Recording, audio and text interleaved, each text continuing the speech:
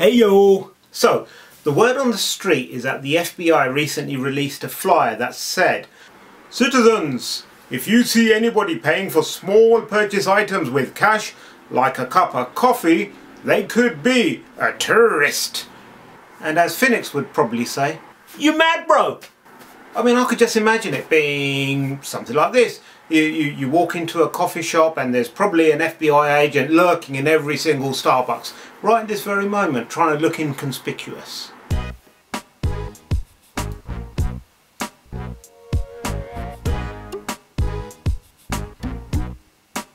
And then it's just, you know, it's a cold day, it's probably raining, you skip lunch and you need to make it to your next meeting, so you walk in and you want to order a coffee, and probably something like this would happen.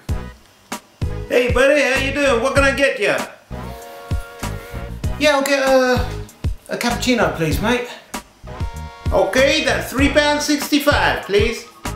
Alright, that's 1, 2, 3. Freeze! So it's like, I mean, like, what are you meant to do? And I thought long and hard about the solution. No, you don't pay by credit card. And if you don't get a coffee, you probably look more suspicious, because who in this day and age doesn't buy a coffee?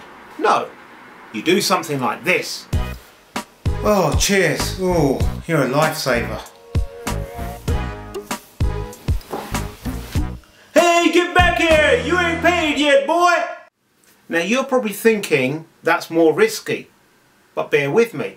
It's £3.50. The shopkeeper's probably going to think, it's not worth the hassle calling the police, and they're going to get it too late and no one's going to catch him. The FBI agent's probably sitting there thinking, that's a petty thief, we only deal with terrorists around here. And you know, you can get out of there. You're not labelled a terrorist. You're not caught. You say £3.50 and you got yourself a nice cup of coffee. Stay secure, my friends.